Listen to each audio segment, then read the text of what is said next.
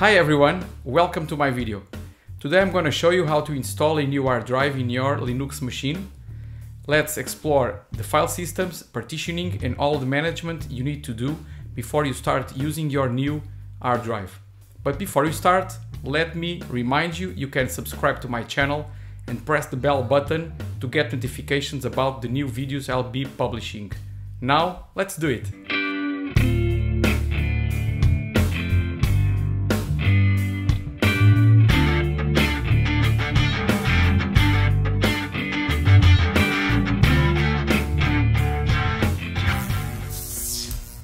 Okay, let's start by creating the new hard drive. I'm using a VirtualBox, and even if this is a simulation, it will give you a good perspective on what you'll need to do in a real situation. Let's add a new hard drive in our virtual machine. We could add a pre-existing one, but we will create a new one in VDI, the standard format for VirtualBox, and dynamically allocate the space required. In this case, I will edit the size of the hard drive and put 20 gigabytes. And we are done. We can create the file. But be careful, because we need to attach the file to our virtual machine. And here it is, the new file already created with 20 gigabytes of space. So at this point we have all the hard drive available. Nothing has been used so far. So we can start the machine. Let's wait until the operating system boots before we can start dealing with our new hard drive. Let me remind you that we still have our main hard drive with the operating system installed. Now I'm logging in with my personal account.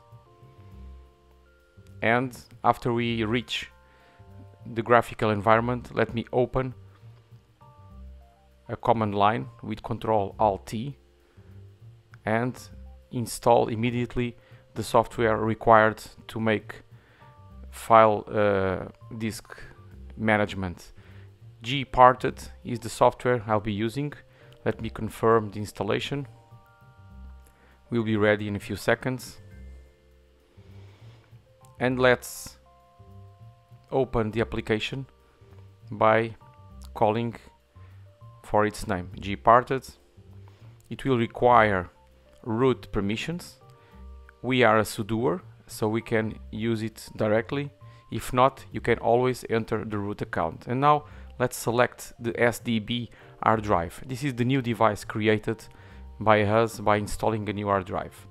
You have installed and you have selected it, and now we are creating the new partition table. I'll be using GPT partition table format because it is much dynamic. It's much more recent than the MS-DOS legacy one.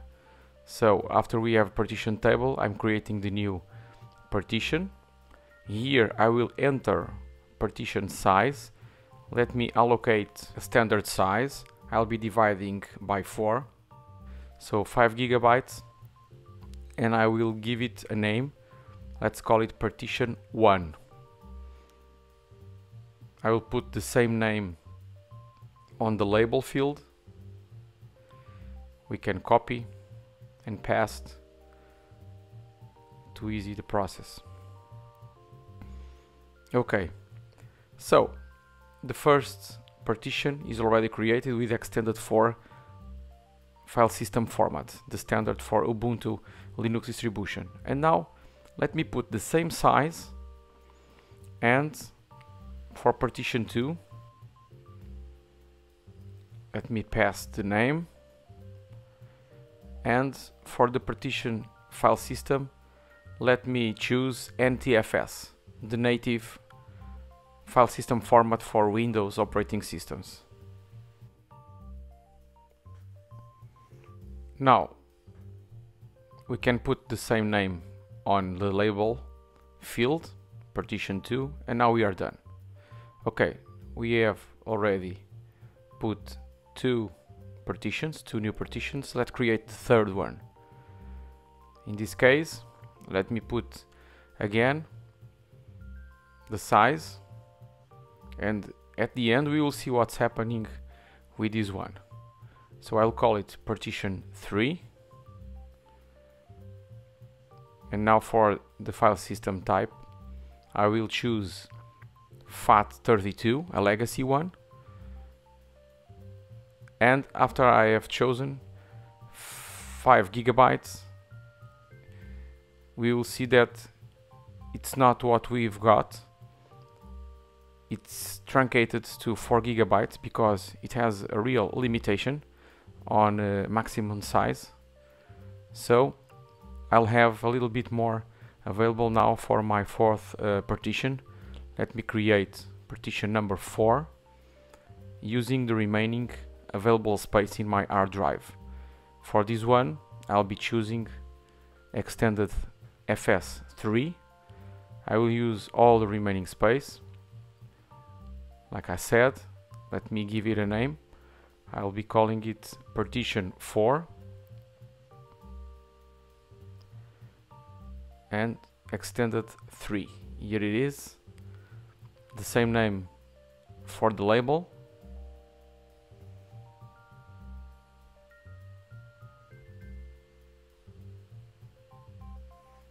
And we are done. So let's apply here in the green check button to confirm all the operations. The disk is being partitioned and each partition is being formatted and prepared so you can start using them. We can go to the details to check the operations that have been made and to confirm anything you need to do after by checking technical details here of all the operations. So if you need to get more information, you can see everything here, all the commands being made, blocks, etc. So let's proceed, and now at the command line I have made lsblk to show you that we have 4 partitions, but they are not mounted yet, and that's what we need to do now. But before that, let me show you blk id so you can check that all the partitions I'm showing here, number 1, are correctly established with the file systems created like we determined. I'm opening now the file manager to show you how we can access. Here at other locations you see all the partitions listed. If we click in one partition, you will see that it is automatically mounted so we can use. And now you see that we don't have permissions to create a new folder. For partition 2 we already have the required permissions. Let me create a folder. Here we go. Now let's go to the next one, partition 3. Let's create a folder. Welcome. Here we go. No problem so far.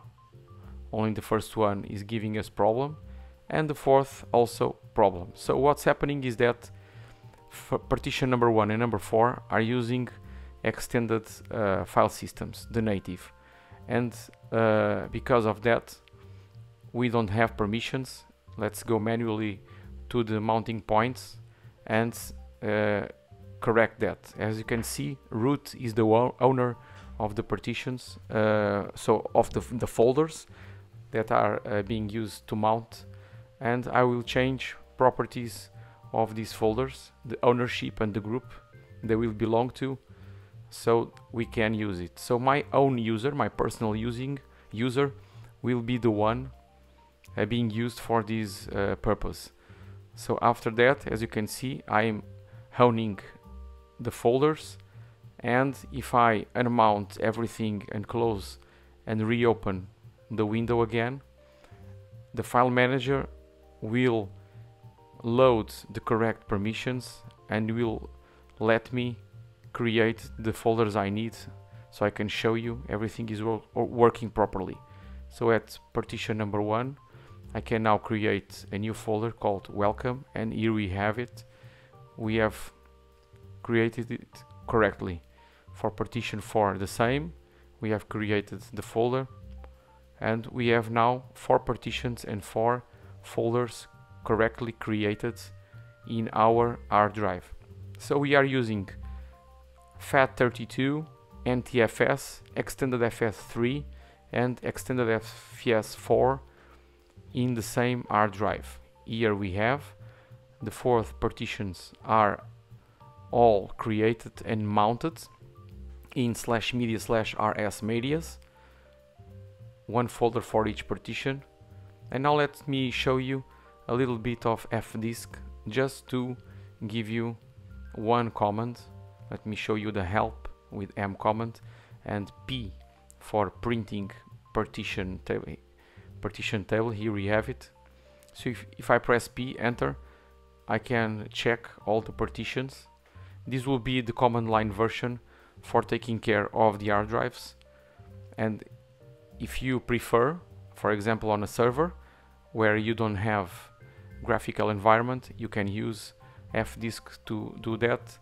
I'm highlighting some properties, the file system table, the file system types, partition table properties. So fdisk can be used to check, to take care of the partitions. So block ID is showing us also the same information. Extended 4 is the type of the first one. So you can check these properties for all the 4 partitions we have been creating today. You can use other file system types that are available on Linux. And as you can see, our partitions are new, so we are not using them. No more than 1% is being used. We have just created one folder, nothing more.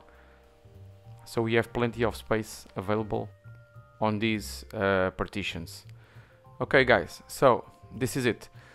I hope you have enjoyed my video about installing and creating partitions on a new hard drive. And let me remind you that this is also available for any other Linux distribution using GNOME graphical environment. Don't forget to subscribe my channel and press the bell button to receive notifications about all the videos I'll be publishing. Thank you guys, bye bye.